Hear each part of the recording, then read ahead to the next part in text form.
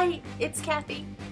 As you may have noticed, I've been posting some videos this weekend, and I've received a couple emails asking why one of my eyebrows is thicker than the other eyebrow. I was hoping nobody would notice, but I guess you noticed. I have a really good reason. A couple weeks ago when I was in California, I had the privilege to have my face made into a mask by artist Peter Harper.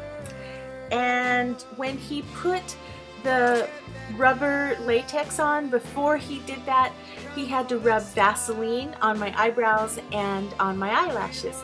Now, he did this side, and he did a really good job rubbing it in, and I did this side, and I don't know, I think I must have been so enamored by him that I was just kind of like, gently rubbing it in. You're so handsome. You're an artist.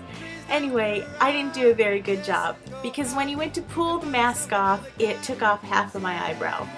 And I have proof of it. This is a resin casting of the mask of my face, and if you look close, you can see the eyebrow hairs that came out. It's pretty disgusting. I know, I'll put this down now.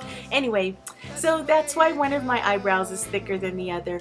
And the dilemma that I'm having right now is I don't know which one to keep. What do you think? Do you like the thin one? Or do you like the Frida super thick one? I don't know, I can't decide. Anyway, that is why I have one eyebrow bigger than the other. Welcome to my crafty life.